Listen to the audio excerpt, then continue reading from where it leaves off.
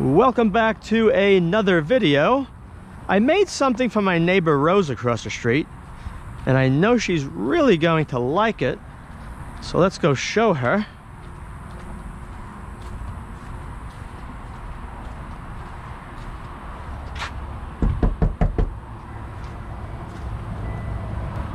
Hello. Oh crap. What? I didn't break nothing. You're always breaking something. Now let me in. You got your camera on. I don't need nothing fixed. Did you check the mail? What do I look like? Your slave? Well, you come over. No one's checking for me. Well, there's a reason why I didn't check the mail today. Really? Yeah, remember last time when I made the video and you helped me out with the sensor, the shock sensor? Yeah, yeah. The door opens and it makes a vibration. And you liked that one so much and you said, wow, that's a great idea. Everybody would love to have the mailbox notify them when the postman drops off their packages in their mail. I get tired of going out there. Yeah, people run out, they're looking out the window and they're always wondering, is my check there? And they look at the neighbor's flag to see if the flag went down to let them know that the mail. Yeah. So I made something for you because I know you're going to love it. Now, the other one that I made that worked, the only problem with that, it wasn't designed specifically for a mailbox because it's a shock detection type of a circuit. And the problem is it's harder for the average person to put that circuit together. Okay. So they're not going to want to do it, most people. And it also draws power even though you're not using it. So if the mailbox door is closed, even with the door closed, the battery's going to drain down in a few days. Okay. So I wanted to give you something that you can use that's going to do the same job to notify you when the mail comes. You can also use it for like a shed door. It could be 200, 300 feet away from your house. If you're worried about having somebody break into your shed, then you could put what I made on the door on the inside. So if they cut off your padlock or cut chains and they open the door, it's going to alert you in your house. Oh, wow. Or you can use it on a mailbox. Oh, okay. So let me show you what it is. I took a regular doorbell. Oh, wow. This is a wireless doorbell, and it's very inexpensive, $12. Oh, wow. And over here is the transmitting unit. Oh, I like that. And you can see you can push the button, but I also added right over here, this is a magnet switch. So instead of worrying about the shock circuit, if it rains heavy and it's pinging on top of the mailbox and having your notification go off, what this is going to do is only if the door is opened and the magnets separate, you're going to get notified in the house. Very interesting. So I'm getting that? Yeah, I'm doing it for you because I'm a nice guy. So you won't be getting my, you won't have to get my That's really the reason why I'm doing it, because I'm sick of getting your mail. Well, you know, there's been a few incidents, and I thought that was a great idea. Well, when you told me that you liked it for that purpose, wow. And then I thought about it, and I said, you know what? I've done that. I'm waiting for an Amazon package, a padded envelope, and I keep looking outside, looking outside. It's a pain in the neck. So at least now, when the package comes, as soon as that door is opened, you're going to have a notification in the house. Oh, wow. And what's good is if somebody has like a 200-300 foot long driveway or maybe a barn that they want to know if somebody opens the door, you can use this because the range is really good on it. Oh, wow. Even farther than the last one? Oh, this will probably go 500 feet away up to 1,000. Wow. Very far. Now I have another question. Where the hell were you this morning? Oh, I decided to go shopping to Walmart early this morning. And that was a bad mistake. Every time I go, I used to go early all the time before this mess with the virus, you know, the pandemic or whatever you want to call it. And so I felt pretty good, and I thought, well, I'll go get it done. And then I get home early, I've got other things to do. So I went to Walmart, I had my list, I'm shopping, and I told you I needed some drill bits. So for the trash can? Yeah, because it was holding water. All right. Yeah. I could have given you the drill bit, but you wanted your own. Yeah, I like having my own stuff. All right. So anyway, I went shopping. I was in the aisle where they have the drills, the drill bits, and all the other goodies that I like. I was standing there, and I see this guy coming with a backpack on, and it cuts right in front of me. So anyway, he takes his backpack off, he leans down, and then he opens up his backpack, and he sticks an $80 drill. And I'm thinking, man, I could use a drill. But he's stealing it. I'm thinking, he puts it in, he zips it up, and walks right past me like I wasn't even there. And I'm thinking... This sounds like something that would go on at Walmart, especially the one down the street. I follow him. And he just keeps walking, and all of a sudden, I notice him noticing me following him. But I wasn't about to lose him, because I'll be damned if he's walking out of this store with an $80 drill. So, couldn't find nobody in the back of the store. That's where I was. Never can you find anybody in the back of the store. They're always up front. Well, now you know why they're stealing stuff from the back of the store. Yeah. I followed him up front. And I found the manager. I thought he was a man. Well, he was. Somebody that looked like a manager you grabbed. Yeah, he was big, and I think, well, he can take it. So anyway, I walked up to him and I said, "Sir," I said, "that guy there, right there with the backpack, has an $80 drill in his backpack." And he says, "Well, how do you know?" I said, "Well, I saw him do it. I was standing right there. You know, I'm maybe an old lady. I'm not dead. I'm not dumb. And I'll be damned if somebody's walking out with an $80 drill. I would like to have it." You know, so I just got upset because I paid for that. He said, "You saw him." And I said, "Yes, I did." He said, "Well, who are you?" And I said, "I'm a customer." "Okay, all right, I'll go check it out." I said, he's got it, and I want you to make sure. And he went over there and looked? He went over there, talked to the guy. He says, "I want to see what's in your backpack." So he opens it up and pulls out the drill. The guy told him that he was drunk. Yeah, I love that line, to get out of it. He wasn't drunk. I think he thought, I'm an old lady, what am I going to do? I said, "Where'd he go?" He says, "I kicked him out of the store." I said, "You didn't call the cops?" I would have called the cops. So he sent him out of the store. What happens next? So anyway, I had to go find my basket where I left it, all right, back where the drill bit and everything was. I didn't even get my damn drill bits. Because you were so out of whack from the whole thing. I was whacked. Yep. So I got my basket. I finished up my shopping. As I'm going forward, I see this guy. Hey, girl. And he looked like a homeless guy because of the way he was dressed. He had the big baggy pants on, and they were dirty. And he had a dirty shirt on.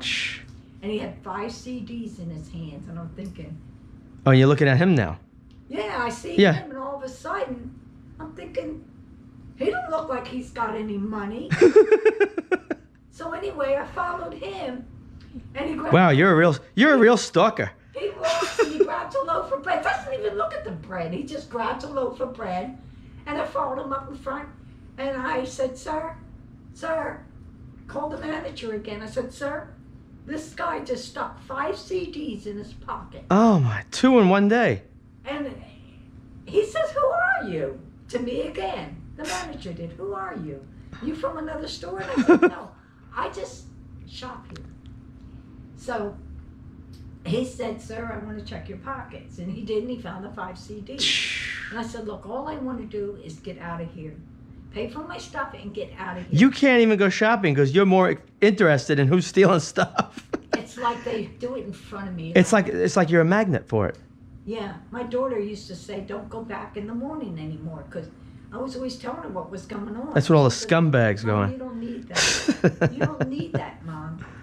So I'm starting to do my checkout, and I had 2 female employees come up to me, and they said, "We heard what you did. We thought that was pretty brave." And I said, "No, it's just, you need to put people in the back." And she hands me a card, and I said, "I don't want that. What is that?" And she says, "It's from the manager. It's a gift for you for what you did." And I said, "Well, I really don't want it, you know."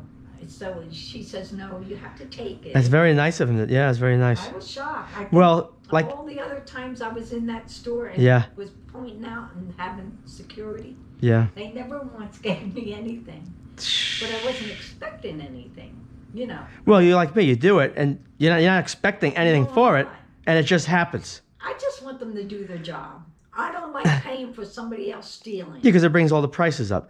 She said, "Are you all done?" I said, "Yes." She says, "I'll slide it for you," and it was $50. That was nice. Yeah, it was nice. Took $50 off of my bill. Yeah. And I said, "Well, that was really nice." She says, "No, what you did was really nice." And I said, "Well, thank you, but I'm not coming back this early anymore." I don't blame you. I said, but you need to put somebody in the back. All right, so now that that crazy story is, is out of the way, I'm going to go put this on your mailbox. Okay. I'm going to set this up. I'm getting that. Yeah, I'm going to set it all up for you. All right here.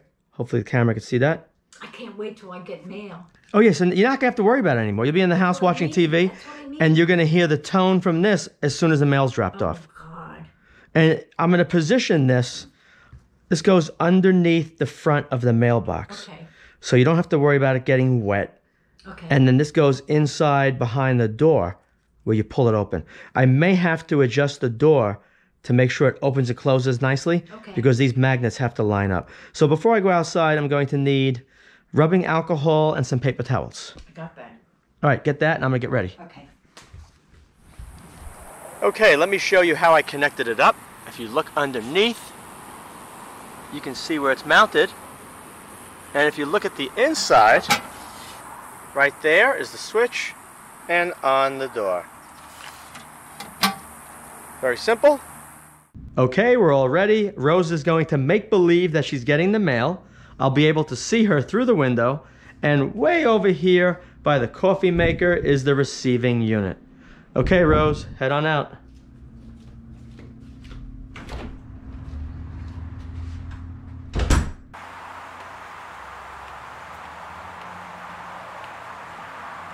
And there she goes. Perfect.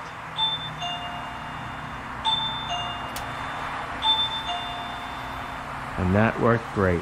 So now anytime the postman drops off a package or a letter, you're going to be notified in your house. No more reason to run outside checking the mailbox every few minutes. That worked perfect.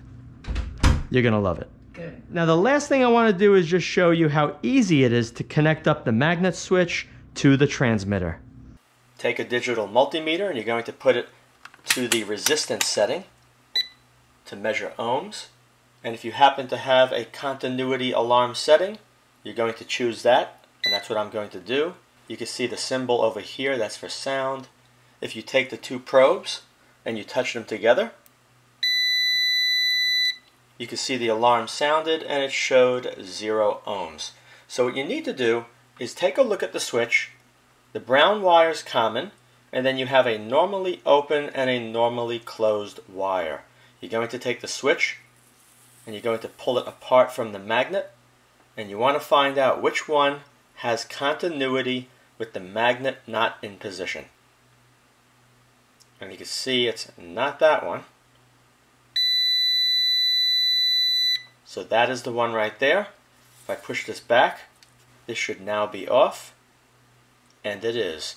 So you can trim away or cut off this wire to get it out of the way, and you could take a little bit of silicone sealant once you cut it off and just apply it right on the back side of the switch to keep moisture out. And then you're going to go on to the next step, and you're going to take a small screwdriver, a slot screwdriver. You're going to position it downward, and then you're going to pry up, and it will pop right off. Let me flip this over to show you exactly where on this board to connect the two wires. You can see this one only has the two wires. The other one was trimmed off, and I put some clear sealant right over where that wire connected. Pop out the battery. And it's a small Phillips, but I can get by using the small slot. Just go in there. Now the connection is going to be made on both sides of the switch. You're going to solder the wire after you strip it to one spot like you see here, and you're going to get the other wire and solder it to the top. That's all you have to do. It is extremely simple. As long as you have a 15-watt soldering iron along with a small diameter rosin core solder. I prefer 60-40, it flows much better, but you can also use lead-free. Let me screw this back in and connect the battery, and then I want to show you one more thing. Make sure the battery goes back properly. The spring is the negative, and you can see right over there it says positive. Just push that in.